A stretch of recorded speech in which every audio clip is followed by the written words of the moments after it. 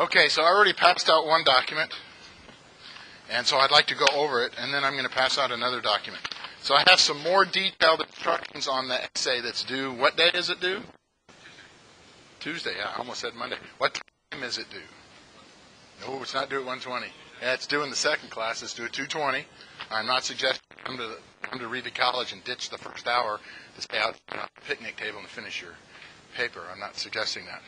What I want to do is review some of this. So this is the final version. It's not talking about that essay draft that we've already turned in. I didn't pass out enough? See, I thought in my lifetime I've passed out plenty of times, but okay, don't laugh at that joke. In any case, so you can either turn in a hard copy that's typed, or you can turn in a hard copy that's handwritten, and I'm totally okay with that. But depending on how good your handwriting is, you may have to write really slow so it's legible. I have terrible handwriting, so I tend to write it just in capital letters, and then I try to write really slow. So if you also have an issue with handwriting, you need to take into account how long it's going to write it out by hand. That's okay. No points off as long as I can read it. Okay, you can also email me the document, but last time I did this, I had people emailing me the document at 7 o'clock in the morning the day it was due. And then class would get over, and they would say, I emailed it, and I would say, yes, I saw it on my email. I haven't looked at it yet. And then after class is over, I try to go open it up, and something's wrong, and I can't open it. So if you want to do it electronically, you need to send it to me, and I need to be able to open it. And if I can't open it, then it's after it's due, that means it's now late. What I try to do is when I come in on Tuesday, anybody that sent me an email, I'm going to try to open it, and I'm going to let you know. But what happens if I send you an email back and you don't check your email in the middle of the day on Tuesday, and you show up and you say, hey, did you get my email? I say, yeah, but I couldn't open it, and you don't have your computer and you can't send me another version. So I'm going to suggest that maybe even if you email it, you print it out and bring in a hard copy. Or bring it in on a USB drive also. But you're going to have to loan me that USB drive, at least till after class so I can copy it onto my computer. Does anybody have any questions about an electronic submission? I'm not trying to convince you not to do it. I'm just telling you, I got to have a copy of it either on the computer and I can read it, or a hard copy. Otherwise, it's not on time. So the final version, you're going to need a title page. I'll talk about that here shortly. And then the main chunk of it is an introduction paragraph, the main body of the paper, and then a conclusion paragraph. I'm trying to make this as simple as I possibly can. And then you're going to do what's called a bibliography, and I'm going to talk about that. That's going to take its own page. So if you want to write notes on this, that might be a good idea. The bibliography is its own page. The bibliography is its own page, and the title page is its own page. Now that introduction paragraph and the body and the conclusion, I haven't counted out the words, but it's only going to take 1 or 2 pieces of paper if you type in small letters or write with very small handwriting. So it's not a big paper. It might only be 5 or 6 paragraphs, maybe 7 or 8, with 2 or 3 sentences a paragraph. That's all right. All right, and then the last thing, which I haven't told you before, is when you turn in this piece of the actual essay, the bibliography page, that's the page where you tell me where you got all your information. I have instructions on what that bibliography page is going to look like. And I'm going to pass this out here pretty soon, not quite yet. But you're actually going to, when you use this and you say, aha, I have a book, use the same exact format and write the information, on this piece of paper you're actually going to circle it to tell me that you used that to type up or to write up that bibliography page. So you're going to end up turning this in with your paper. My hope is that you staple. If you don't staple it, you'll need to write your name on it. Don't write master. That's me. I am the master. Just so we're clear here. So we'll get to the bibliography page, but that's going to be its own page. So first off, we're going to start with the title page. The title page. I don't care how you put that information on there, but you need the name of the class. It's Flight 102. You need my name. I typically put instructor and then a colon, John Johnson. You need to make sure your name is on it. Please include your last name. The date it's due. So Tuesday is September. Is it the 4th for sure? unless it's the 5th. So that means no. Whatever Tuesday's date is, I'm sure you'll be able to dig up a calculator. And then write the essay. This is on an aircraft.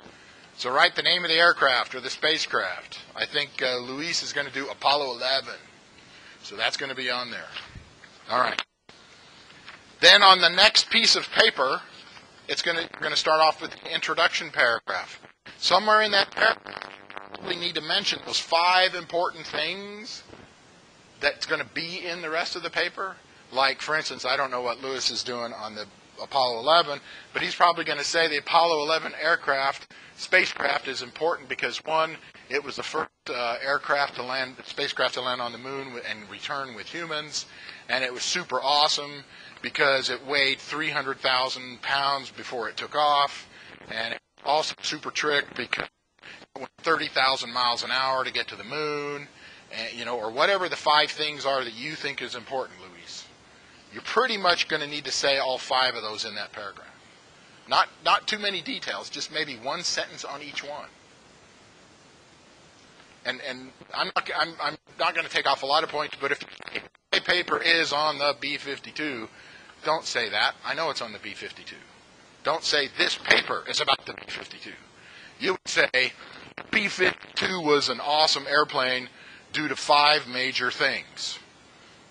The most important of those 5 is that Mr. Johnson flew on it when he was in the Air Force, and I'm trying to impress Mr. Johnson. The second most important thing is that they're now all painted green, and green is my favorite color. And it's also totally tricked because it'll carry 51 bombs of 750 pounds each of conventional weapons, carry up to 24 nuclear warheads, which is now number 4.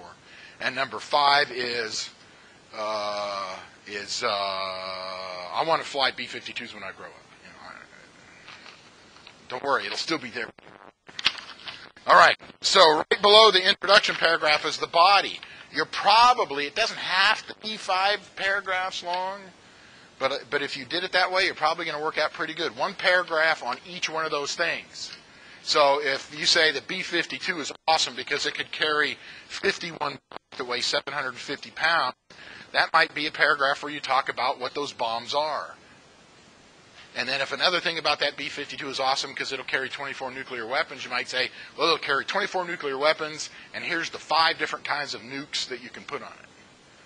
So probably the body is probably going to be about 5 paragraphs because you're going to talk about the details of each of those 5 paragraphs.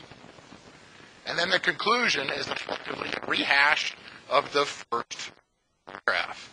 The B-52 is the most awesome airplane in the world because it can carry nukes and it can carry conventional, regular explosive bombs, and green. The most of them are green, and that's always been my favorite color.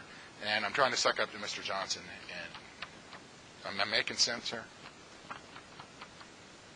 So that's only going to take about a page and a half. The body, the introduction paragraph, body with several paragraphs, and then the conclusion. Okay, and then another piece of paper is the bibliography page. So that's going to have at least, it can be more, but it's got to have at least 5 different places where you found information. They don't all have to be off of the internet. On the contrary, they could all be out of books, or they could be some of one or the other. They cannot have more than one of your references be from Wikipedia. It's okay if one is. It's okay if you don't use Wikipedia at all. That's not mandatory. But if I look on there and I see that you found all of your data from Wikipedia, your research grade is going to plummet really, really low. You need to find somewhere else. Is anybody doing their thing on a B-52? Did somebody pick a B-52? What's that? I convinced them out of it? Oh, okay. Because I got a dictionary in my office that's got an article about a B-52. And that would be one reference. I'd loan somebody that book. All right, nobody picked the B-52. All right, so now what I want to talk about, what I think, there is no prerequisite for this class to have written a lot of English papers with bibliography.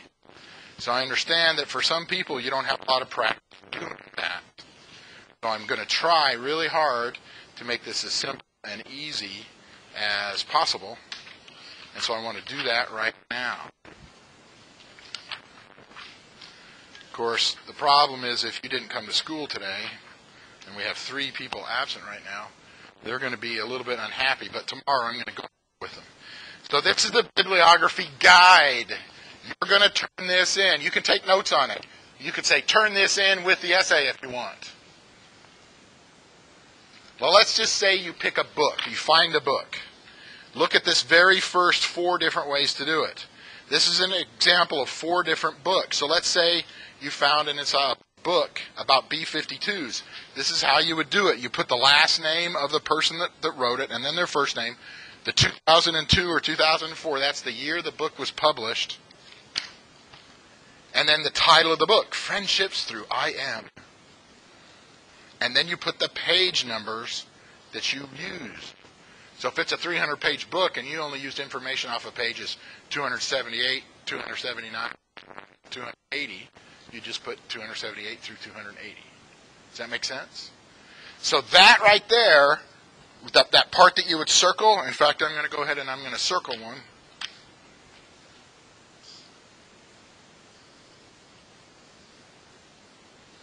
So if you use a book, you're going to need to circle one of these.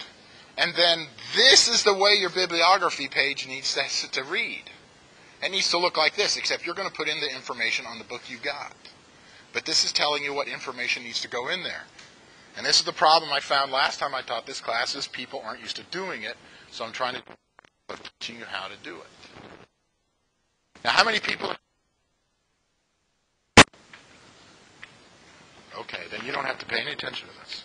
So let's go to the very last piece of paper. The very last piece of paper. Because all the rest of this, these 5-6 pages, is how to quote internet sources. So for instance, everybody except Rodrigo is probably going to do a Wikipedia page. So there's how to do it. So you're going to end up circling that part under wikis. And you're going to make your entry look like that, except you're going to write in there, you know, B-52, Peru, Araguay. Now you notice there's a little ND right there. That means no data.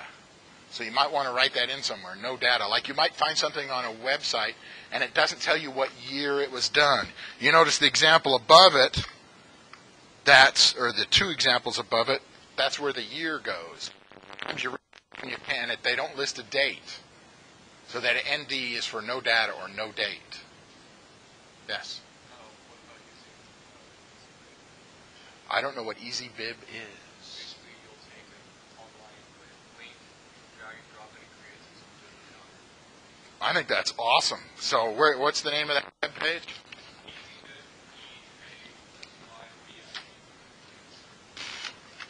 Okay, I vote for that. I officially accept EasyBib. How is it?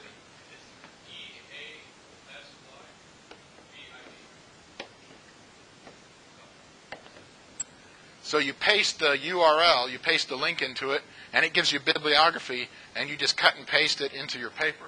Or you write it down if you're doing it by hand. Does it just do it on the internet sources, right? Yes. Score! Capital S, capital C, capital O, capital R, capital E. The intent of this is to not make you suffer and cry at home in your bedroom at 3 in the morning the day this is due, okay? It may work out that way for you, but that's not my intent.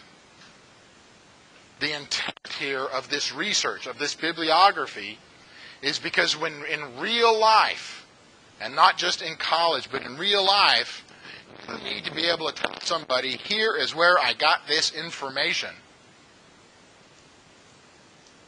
And you can't just say, I got it on Wikipedia. Wikipedia is easy because you can search Wikipedia. You can type B-52 and there's one thing about B-52s. But if it's on some other website, you need to put all this other information on there. And being able to do research is a required skill set in this class, and I have to grade it. It does, but you're going to have to type something in. Yeah, you just have to. All right. I highly recommend you write easybib.com, and what the heck, write it down on this piece of paper. And I'll tell you what, on the bottom of this paper, I want you to write easybib.com. I want everybody to write easybib.com, And if you use that, I want you to circle it. If Jaron is making it too easy for you, don't use EasyBib.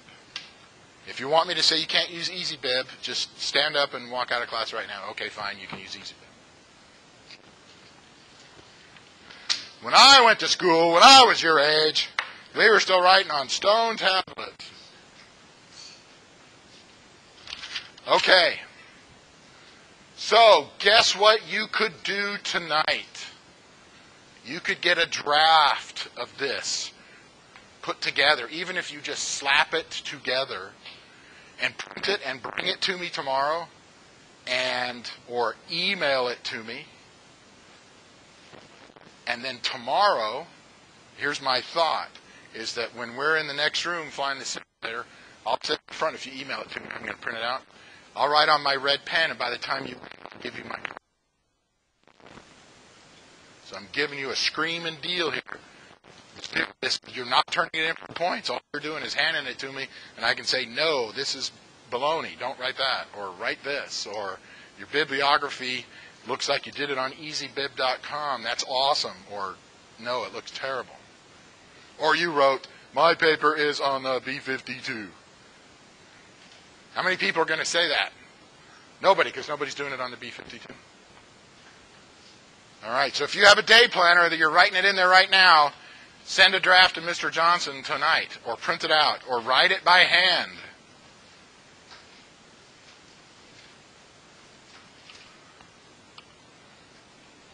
Okay, we got 21 minutes till class is over.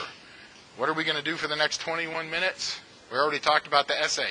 We're going to do section 4. This is chapter 4 out of the textbook. It's on World War I, and this is part 1. Chris? Pardon me? Okay, I can never mind. I'm really good at that. So, we're talking about World War I, and I have to apologize. I made a terrible error. I was looking up stuff from World War I today, and I realized that I had the wrong number. World War I, 17. The United States entered the war in November of 8 years. You were wrong because I told you were wrong. I apologize. I hope you accept my apology. War ended. The armistice started. They stopped shooting bullets in, I think it was November of 18, and they signed the treaty in early 19. So some people might say the war was over in late 18. Some people might say the war was over in early 19. I'm going to say the war was over in late 1918. The United States was in about the last 18 months. We entered the war in April of 17, and it went into November, 18 months. So the United States was in it for about the last 18 months. But 14 to 18, so it went for about 4 years. So if you don't accept my apology and you hold it against me the rest of my life, I will somehow survive. In any case, airships. That is, we're talking dirigibles, were used as a bomber for the very first time in the beginning of the war in 1914, because the war actually did start in 1914. Zeppelin made the dirigibles. Same company that ended up making the Hindenburg. In fact, Zeppelin reformed, and they're actually making Zeppelins again, and Goodyear has actually bought a Zeppelin. I believe it's a semi-rigid. It's not a blimp. It's a semi-rigid dirigible. And there's a picture of a World War I Zeppelin. Most of the time, not all the time, but most of the time, if you look at a dirigible and the width or the diameter or the circumference, the diameter of the Zeppelin, if it's a constant one and it's not bulgy in the middle, it's probably pre-World War I or World War I. Not until the end of World War I did anybody start building what we look like now, and it's bulgy in the middle. Like if you looked at the pictures of the Hindenburg, it doesn't. This looks like a cigar because the size of the cigar is constant. The downside, as Jaron mentioned, are twofold. Enemy aircraft is one of them.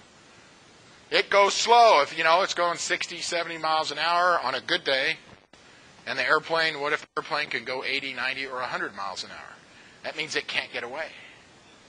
And it's a big target. It's hard to miss.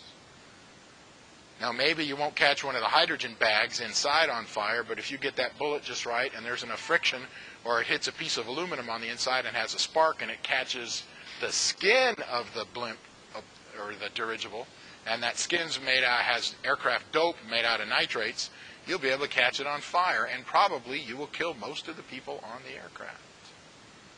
That's not your intent, maybe, to kill everyone. Your intent is to destroy the vehicle. The problem is the vehicle's full of people. The other issue is weather. Zeppelins, and that's why you don't see Zeppelins flying around a lot, is they're not good near thunderstorms. The wind blows them around like crazy. And that's still the case today. They weren't very good at bombing. They tried to bomb at high altitude. They tried to bomb at night. And when I say they weren't very good, they weren't very accurate.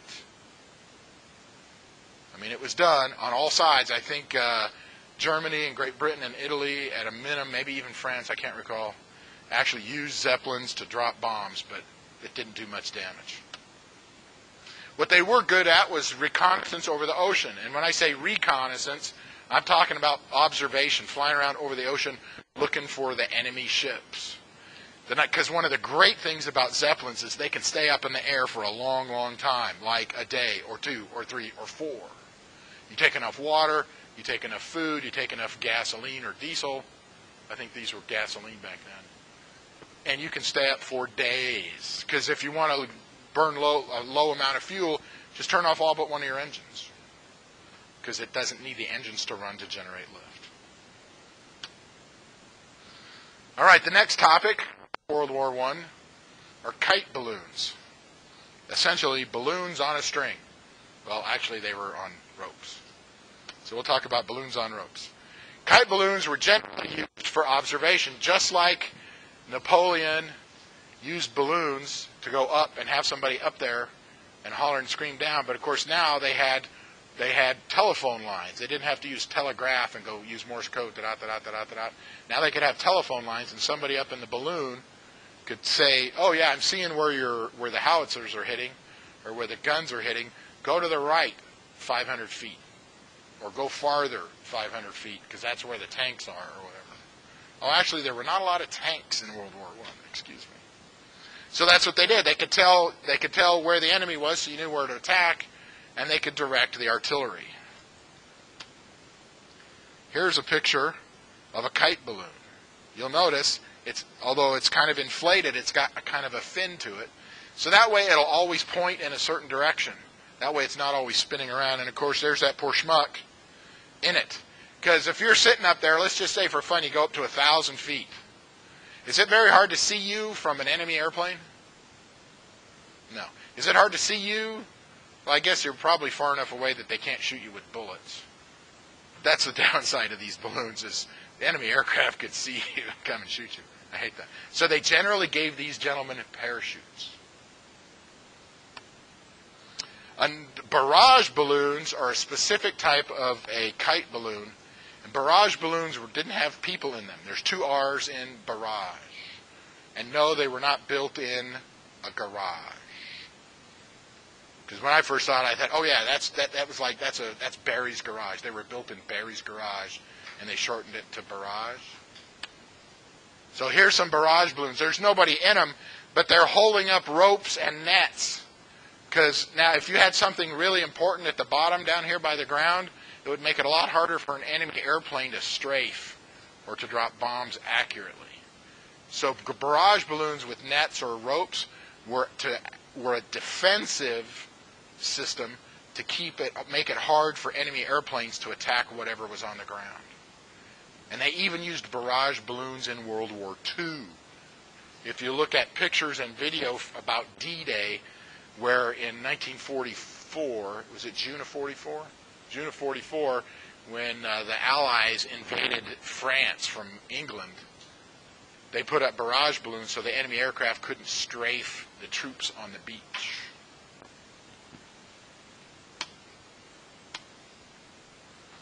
All right, let's talk about airplanes. We talked about all that lighter than air stuff.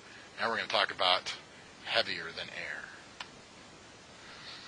At the beginning, you might even underline the word beginning. At the beginning of World War I, the biggest use of airplanes was reconnaissance. Let's go fly and see where the bad guys are. We'll come back and tell the generals, and they can change what direction they're marching the troops. Oh yeah, they're on the other side of the river. Okay, great. Let's send our artillery to the other side of the river, and let's have our troops march over there and see if they can shoot bullets. So they see wherever the bad guys were, they'd come back, land, and report. So they were reconnaissance. They didn't have a lot of power. They couldn't maneuver really well, and most of them were biplanes. What I find interesting about low power, limited maneuverability, I was actually watching and reading some stuff about World War I airplanes today, and our Cessna 152 out there, you know, it'll carry about 500 pounds of people, and it'll go about 100 miles an hour, and it's got 100, and I think that's got 108 horsepower, and it will maneuver, but it's not that great. That airplane is about as good as one of the better fighters of World War I.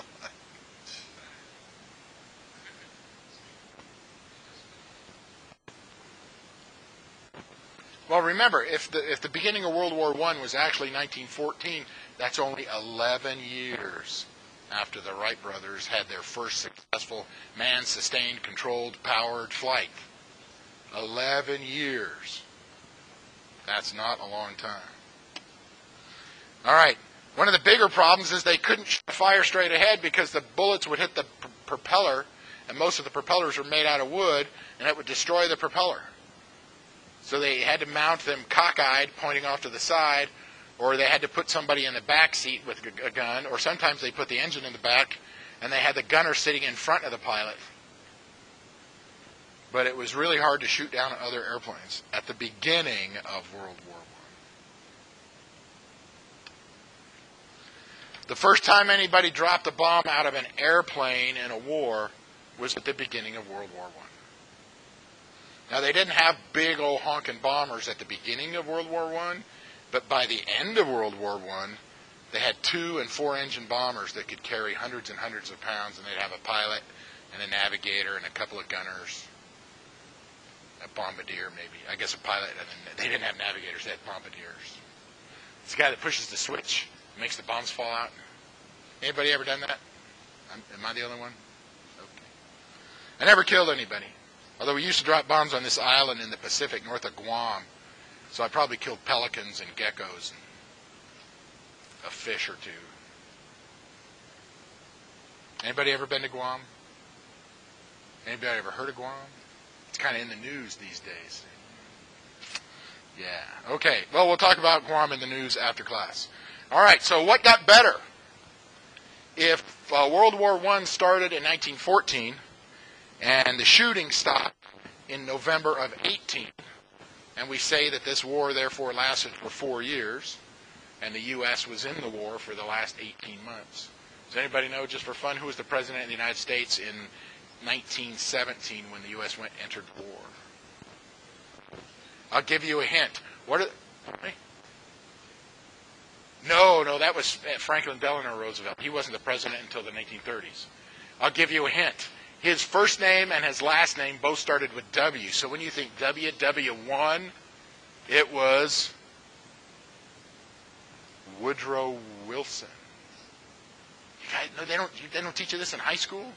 That's how you remember who the president of the United States was at the beginning of World War I, because it was WW, Woodrow Wilson. It's hard to spell Woodrow. Does anybody know anybody that's named Woodrow? You think they called him Woody for short? Not when he was the president, probably. But it was Franklin Delano Roosevelt. Christopher was right about World War II. FDR, Franklin Delano Roosevelt, was the president of the United States at the beginning of World War II. All right, so what are the things? I've got a giant list of things that got way, way, way, way, way better during World War I. And why did they get way, way, way, way, way better? Because lots of governments on both sides of the war were spending lots and lots of money paying aircraft manufacturers and engine manufacturers to make better airplanes and better engines and better machine guns. And they figured out how to shoot straight through the propeller and not damage the propeller. They did lots of stuff. They learned how to drop not just a bomb or two. You all right? Okay. So the engines got more and more powerful. The airplanes could maneuver better. You could turn faster. You could pull straight up faster. You could turn and dive faster. And that's great. If you're trying to shoot the other airplane, you want to be able to turn faster than they are. So they built airplanes that could maneuver better. By the end of World War I, they had airplanes that had radios in them. Awesome. You could fly over enemy territory and radio in their position. They didn't have to wait until you got back. You could also talk to other airplanes, which is also very nice. And then, of course, at the beginning of World War I, the first person to shoot a gun out of an airplane had a rifle. I'm not kidding. He had a rifle. It turned sideways. Oh, there's the bad guy. He starts to shoot the other airplane with a rifle. Nearly pointless. It probably made him feel better. At least he was shooting bullets. Yay. So, machine guns. And when I say machine guns, I'm talking about fully automatic. Does anybody know the difference between a semi-automatic weapon and a fully automatic weapon? Anybody besides Jaron? What is it? Oh, you're very close. You're very close, Jordan. Yeah, that's right. A semi-automatic, you have to pull the trigger for every bullet. They have modified some fully automatic weapons. Shoots 3. Because the military's figured out that's a really good way to go, is just pull the trigger and shoot 3. Fully automatic.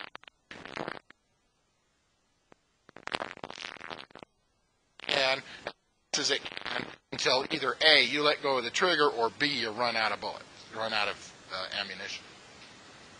So when I say machine gun, I'm talking a fully automatic. So when the pilot pulls the trigger, the machine gun goes.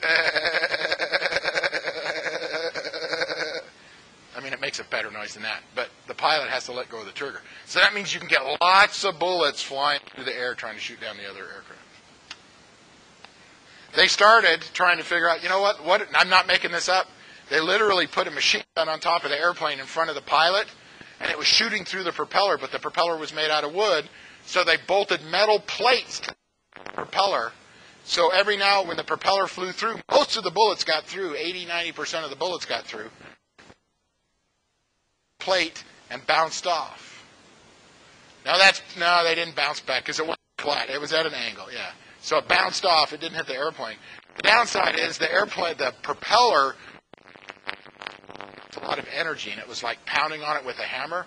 What do you think happens to a piece of wood if you sit there with a big sledgehammer and you just stand there and you just hit that wood? After a while, it's going to crack and it's going to break. So this was not the best solution. But it was better than trying to fly her sideways. Then they came out. A guy named Eichmann, he built some airplanes on the German side, some single wing, some monoplane, and he figured out how to connect the machine gun firing, the trigger mechanism, to the engine. So as the engine rotated around and the prop was out of the way, the machine gun would fire, and then when the prop was just about to get into the way, the machine gun would stop, just for a split second. The propeller would go by, and then the machine gun would kick in. So all the pilot had to do was just hold the trigger down, and the machine gun would stop, let the propeller go by, and kick in. So it'd be like, I mean, it was way faster than that. You probably couldn't hear it. You guys like my machine gun sounds? I have grenade sounds. They're not as good as the machine gun sounds. And they also they also finally started, hey, you know, these descriptions, pilots come back, they try to describe things not as good as a camera. So they'd start taking cameras and take a second person just to take the pictures. Remember, cameras back in the 19-teens were harder to operate than your cell phone camera. So more advancements. I got a list. There's 28 different things that got better during World War I. So on the test, it'll go something like this. Name 30 of the 28 improvements in aviation that occurred during World War I. And 2 of them you will all get wrong, because there won't be any answer. But I'm sure everyone will remember the other 28.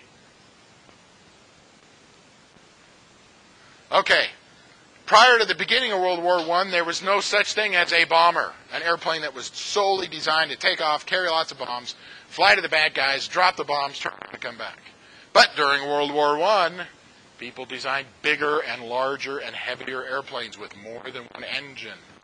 And they built bombers designed to carry bombs.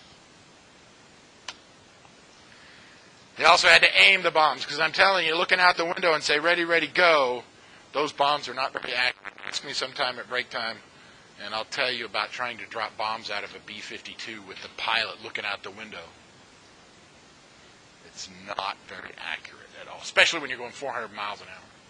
But even if you're only going 100 miles an hour, it's still very inaccurate. So a bomb sight is something that a bombardier could look through, and it usually had a glass lens with lines on it like a scope on a rifle, and they would aim it down at the ground and adjust it. And when the target came up, they'd hit the pickle switch, push the button with their hand, and the bombs would fall out. So they invented that in World War I. They also started making multi-engine airplanes. Multi-engine airplanes. When was the last time you looked and saw an airliner that only had one engine? Probably didn't. It's because, and you don't have to write this down, but according to Federal Aviation Regulation Part 121, which governs scheduled airlines, it says, doesn't say you have to have two engines, it says if one engine quits, you still have to be able to maintain flight on the remaining engine.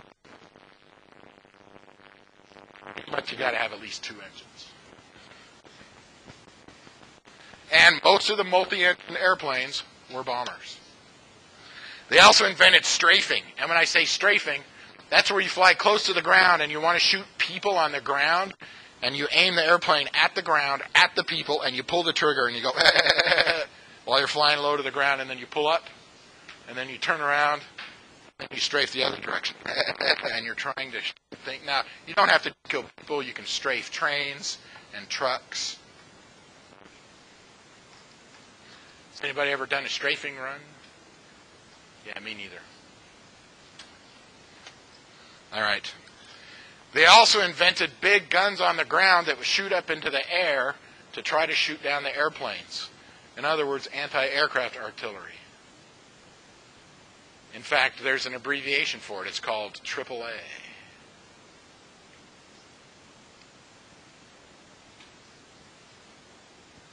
Also, if you watch enough World War II movies with bombers in them, they might call them ACAC guns. And when the thing blows up, and they made them, I don't know if they made these in World War I, but in World War II, the shell would come up to the airplanes and they would explode at a certain altitude. And the shrapnel coming off of the bombs, and if it hit the airplane, it was called flak.